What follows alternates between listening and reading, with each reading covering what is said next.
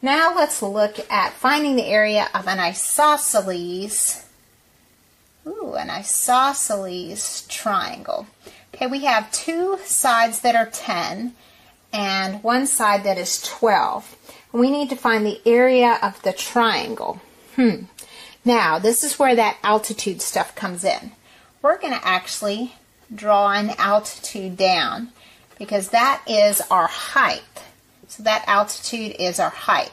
Remember, we have to do 1/2 the base times the height to find the area.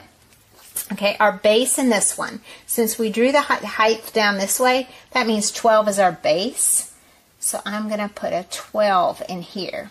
We don't know our height right now, but we do know something. We have an isosceles triangle, and when we drop that altitude down, it splits this 12 into two parts of 6. So that's 6 and that's 6 to make a base of 12.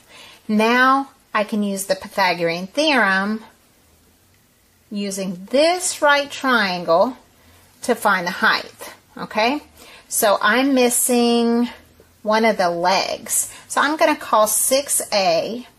The unknown height is B, and C is 10. So now I'm going to use the Pythagorean theorem to find this altitude. So you can even redraw this on the outside if it helps. This is 6, this is 10, and this is our unknown B. So A squared is 6, plus B squared is our unknown, equals C squared, which is 10.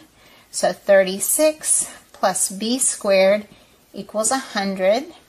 B squared, subtract 36 from both sides, is 64. So B is 8. That means our altitude, or our height, is 8. So now I can go up here and plug in 8 for my height.